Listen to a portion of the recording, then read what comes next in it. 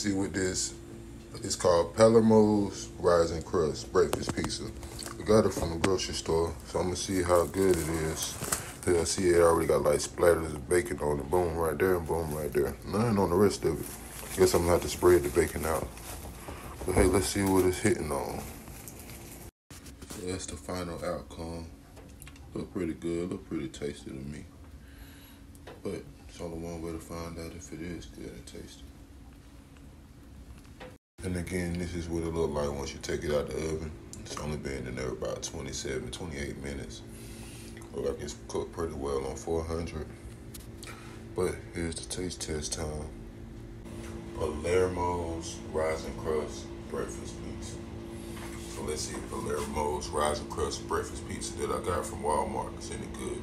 I had to cut the piece that had the bacon on it because it wasn't spread all the way out on it. It's cool though.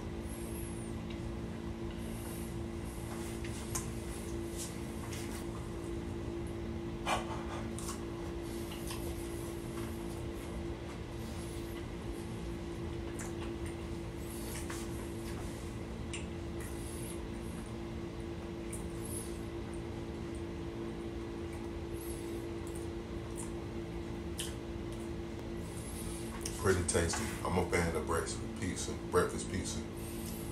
It's classic as breakfast. I'm a real fan of breakfast pizza, so I'm gonna take another bite.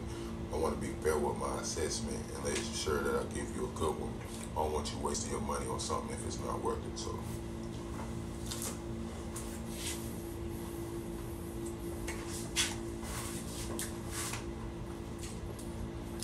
You got eggs, breakfast sausage, bacon, mozzarella, cheddar cheese, sauce.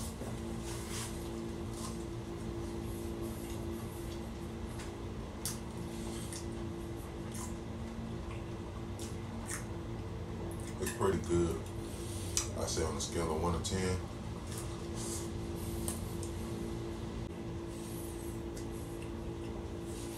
Buttery crust, I like that. Got some cheese on the crust.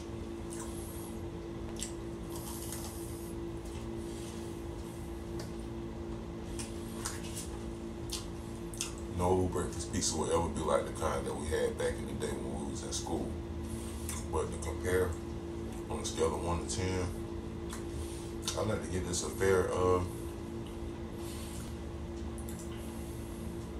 I give it a fair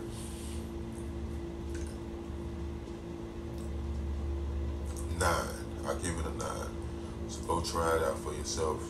It's at Walmart, and you might like it. It needed some more bacon on it, maybe a couple more toppings. Other than that, though, it's tasty.